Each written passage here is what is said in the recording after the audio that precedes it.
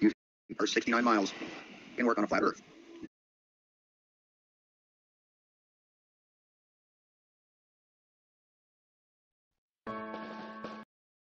As the stars get closer to the horizon, they seem to slow down a little bit because of the atmospheric refraction.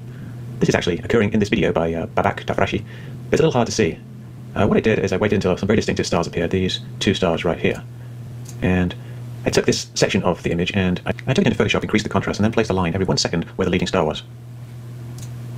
So here's the full clip. I've added a time code so you can see that the star does in fact coincide with the line at the exact 1 second mark.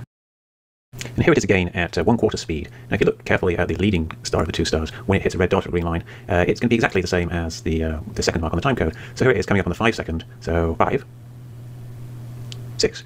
So it's showing that these lines are spaced exactly 1 second apart, and as you can see they get significantly closer together as you get closer to the horizon.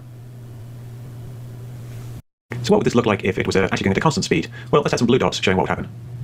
Comparing the actual positions in the red dots with the extrapolate positions in the blue dots, you can see how far behind the star is lagging behind its actual geometric position, the blue dot. Here's a close-up of the final situation showing just how far this star's visual position is behind the actual position. So then I fell for a red herring, that because the stars slow down, it means the globe isn't true and therefore it's flat. No, it just means refraction is a thing. I didn't understand refraction at the time, so I also wanted to prove that I was right, that the Earth is flat and that it's not a globe. So I kind of ran with the red herring and accepted it and basically distracted myself from that. Distracted myself from the actual point because I wanted to prove myself right. When you got all these people attacking you and backing you into a corner, you kind of want to defend yourself and prove that you're right, and it was a way for me to kind of ignore the evidence, a bias, because let's face it, I was biased. It happens to the best of us, it happened to me. But yeah, that among other evidence showed me that I was wrong, and I should not have accepted the red herring. And yeah, Sean was right. So I thank Sean for putting out the Polaris challenge and almost making me go back to the globe with that until I fell for a red herring.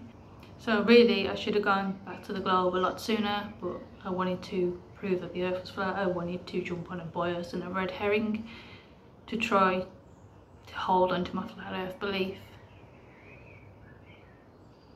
You know, it just shows how easy it is to be biased and how easy it is to want to be right. But in the end, the evidence, the amount of evidence, because there's lots of evidence for the globe, I couldn't argue with it, and getting over my cognitive dissonance and bias really helped me, as well as understanding things. So yeah, I went back to the globe because it is a globe. Flat Earth doesn't work. You've got no map, you've got no model, the angles to Polaris don't work. There's no way a map can work. Can't do celestial navigation. You've got opposite poles of celestial rotations, and you've got geodesic surveyors. The list just goes on and on. You know, you've got the gyroscopes that measure Earth's rotation, as Globebusters found out, and mechanical gyros that do it as well as fibre optic gyros, and then the gyro compass.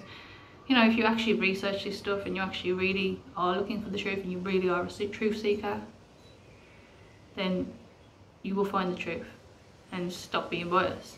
Also, I recommend actually following Flatsuit, because the amount of stuff he gets wrong, if you actually research what he's saying and actually look into these different things that he claims, you will actually see how wrong he is. Do your own research, as I say. Don't believe others. Do your own research. Do it and you won't be a flat earther for long. Take care.